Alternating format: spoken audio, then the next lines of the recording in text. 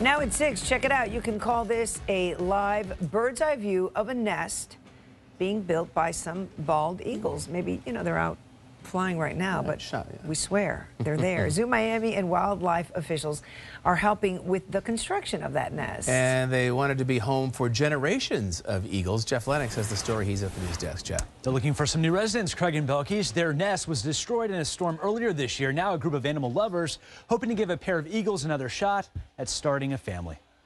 South Florida on Eagle Watch, a 24-hour webcam set up to monitor a pair of bald eagles. But this is nature at its very essence, at its very core, and we think it's important that people get a chance to see it. Back in March, their nest was destroyed in a storm, sending their eaglet falling to the ground below, the baby bird having to undergo surgery to repair a broken wing.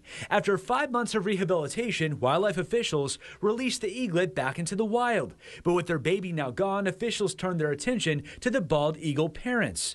The Ron McGill Conservation Endowment and Lloyd and Wildlife Rescue of Dade County teaming up, creating a platform near the home of the pair's original nest, equipped with high-definition cameras, hoping they would come back and build a new nest.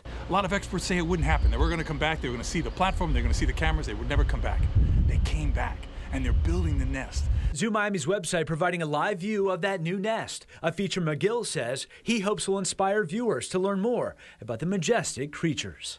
It enables people to go online, connect directly to the live view 24 hours a day, and watch these eagles as they're building the nest, eventually hopefully laying eggs, eventually hopefully hatching chicks and watching those chicks fledge.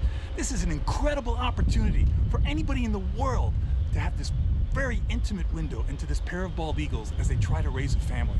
We're hoping that being able to connect the world to these eagles in the nest, they will learn to understand them and learn to love them and want to protect them. You gotta love his passion right there. McGill goes on to say that no matter what happens to the eagles or that nest, officials will not interfere with nature. That's good to hear. At the news desk, Jeff Lennox, 7 News.